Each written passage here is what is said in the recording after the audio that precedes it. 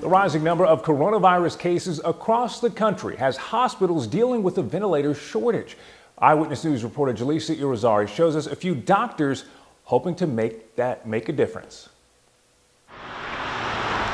As hospitals in San Antonio prepare for a surge they hope never comes, elsewhere, they're already in the midst of it. Greatest critical need are ventilators.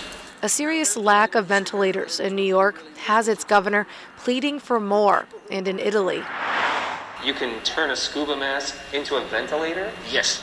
They're trying to find any alternative to keep patients alive. We've been in quite a few emergencies and natural disasters, but we've never seen anything quite this severe before. For San Antonio doctors Brian Lai and Jennifer Arian, this pandemic has prompted many physicians to think outside of the box, including them. And now we're doing a simulation of two different patients on one ventilator. 4 San Antonio doctors have created a 3D template to create ventilator splitters for hospitals in need. With this particular device, we can do anywhere from 2 to 4 patients using one ventilator. It's a tool these doctors stress should only be used in an emergency life or death situation. But they say, unfortunately, some hospitals are already there. We received numerous emails and communication with hospitals across the world actually printing our template and using the device.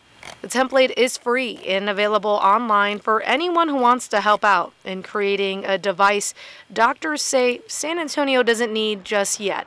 However, no one can really predict where it's going to come next. Jaleesa Irizarry, KENS 5 Eyewitness News.